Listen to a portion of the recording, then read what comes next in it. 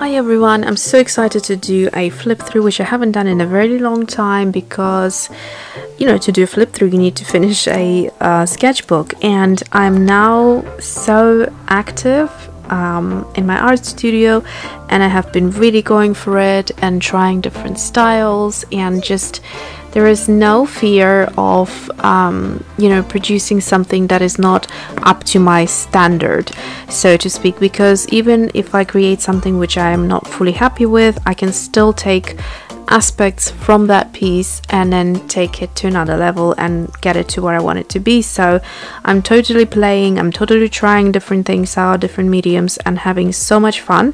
Now you won't see as much of that in this tiny little sketchbook, because it's sort of a hybrid between a little swatch book and a sketchbook. I have a dedicated swatch book which is quite big, where I keep all of my watercolor swatches, and I actually need to update it because I have been buying a few more colors.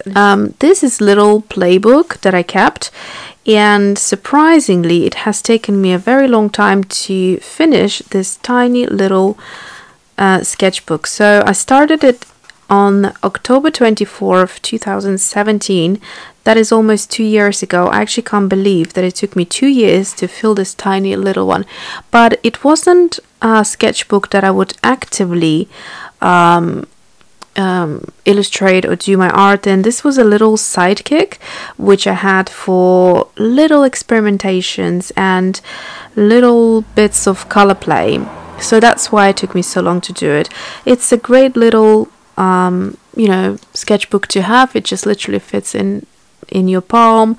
I would not repurchase it now, simply because it's taken me so long to fill it up. However, if I did tiny little illustrations in there and I would fill it up quite quickly, I probably would repurchase it again and again. I had a lot of fun with this one. So let's go ahead and I will share the information of this sketchbook. It's by Stillman and Birn, and it is their beta series, so it's quite a thick paper. I would probably try, if there is this size in the alpha series, I probably would give it a go one day. So the paper is really thick. It's the 270 GSM, and it's extra heavyweight. It's great for watercolors and mixed medias and all sorts of stuff like that. I will link this particular size and this particular sketchbook I have here down below, so check out all the links, and let's start. So the good thing with Stillman and Birn sketchbooks, all of them have the cover, the inside of the cover. So at the back and front, they're all lined with the same paper as they use in the sketchbook, actually, the actual paper.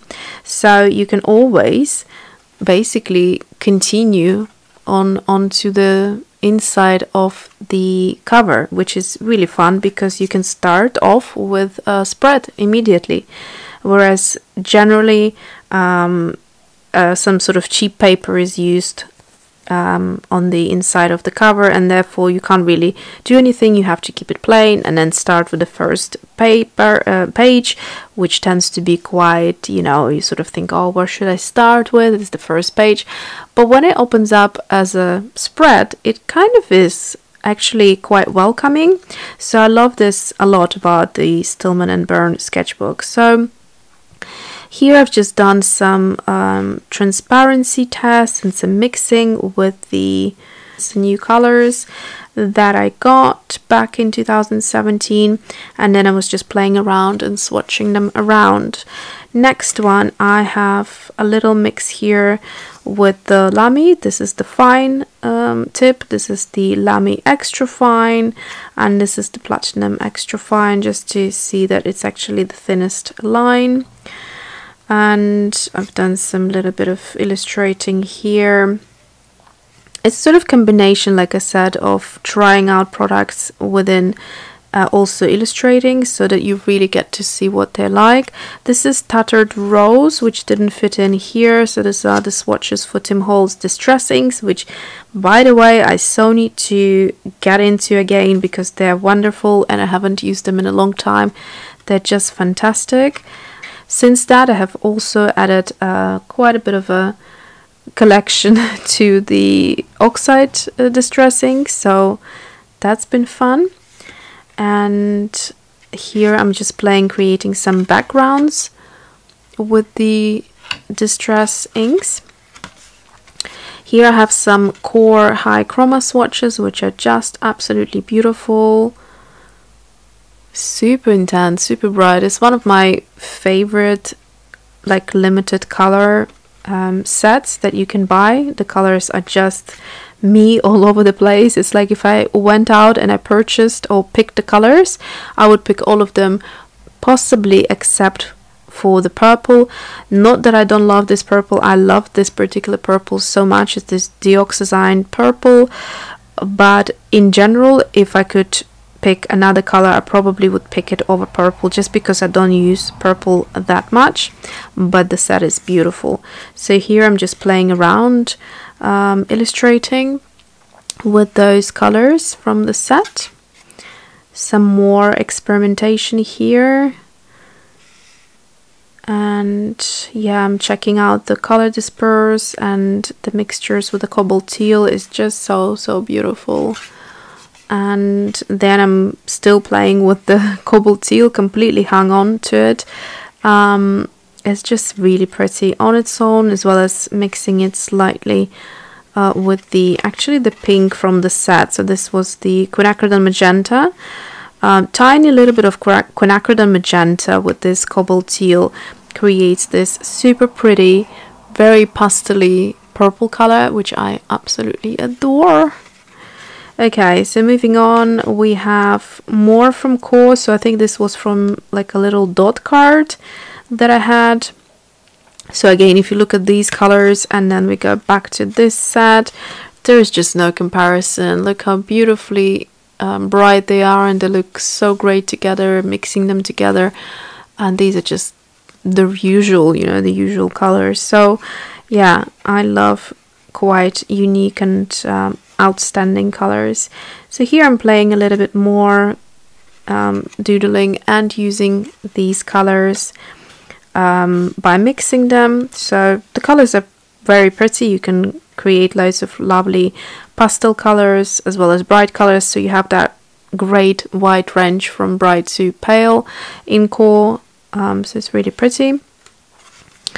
Next, I've been trying just a few other colors right here with some gold accents as well. This is coming to December, so this is December the 1st, 2017. So I was inspired by the like Christmas baubles, I guess. I think I was already decorating the Christmas tree soon after, and yeah, I love Christmas, so I try to decorate it like at least a week or 2 weeks before all of our neighbors do it, just because I love having the Christmas tree around for quite a bit longer.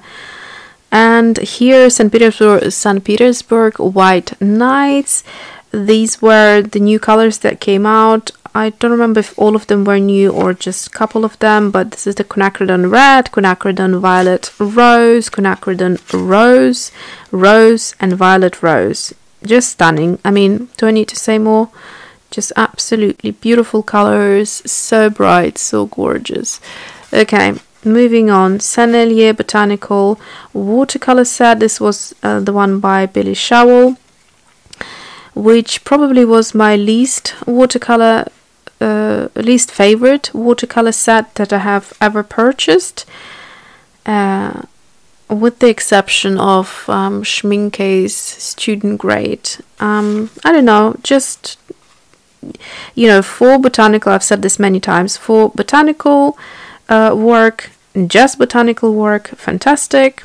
And to be painting not just flowers, but I'm talking in the traditional botanical sense, then it's a great set to have.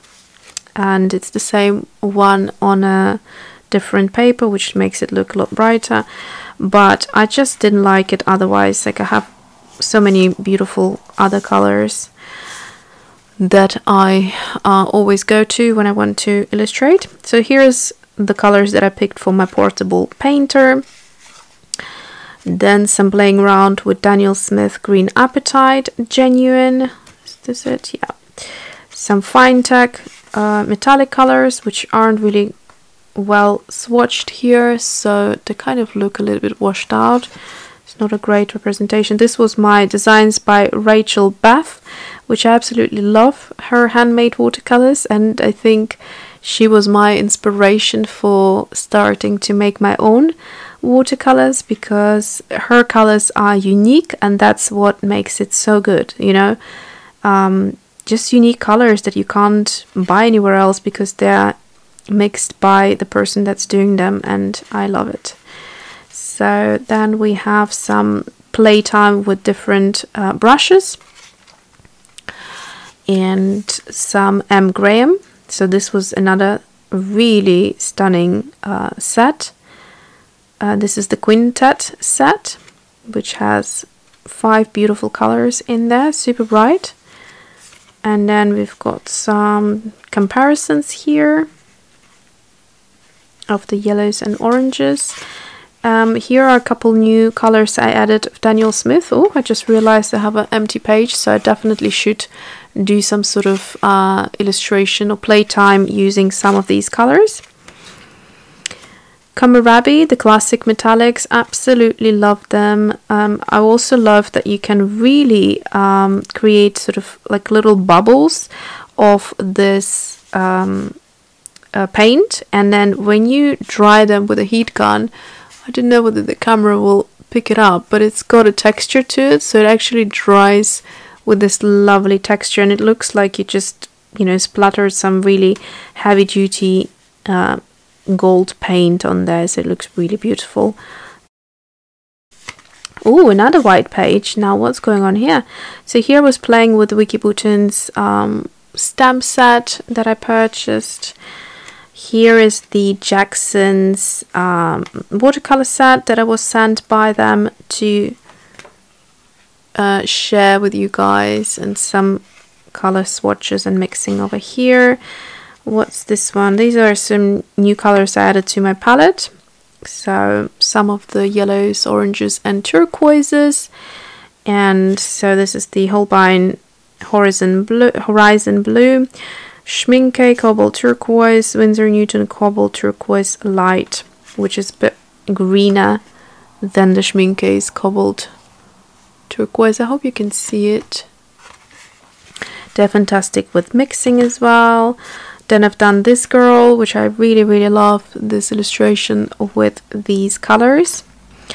And this is more recent, so I haven't done anything in a really long time since this girl, and I think I didn't put the date on here anywhere, so this must have been maybe month and a half ago, maybe 2 months ago. And then now I just got into eye painting, so I've done the eye here, and then what was this? Oh yeah, I was sharing my greens and comparing them as well to the new green that I added to my palette, which is Daniel Smith Hooker's green, which is a lovely bright green color. Here I tried to mix some of these yellows and oranges that I have with the Hooker's green. And then finally I just decided to play around with the greens that I could mix with my greens in the current palette that I'm using, and create as many green colors that I could, and different shades of the greens, and yeah, and just do a little leafy doodle, which was super fun. And that was the last one, September 26, 2019. Alright, I hope you enjoy this, and I will do also a kind of silent version of this if you don't like the chatty version, and that will be very quick and just have some music to it. So I hope you enjoy my little flip through. There is at least one more coming soon. So thanks for watching, and see you soon.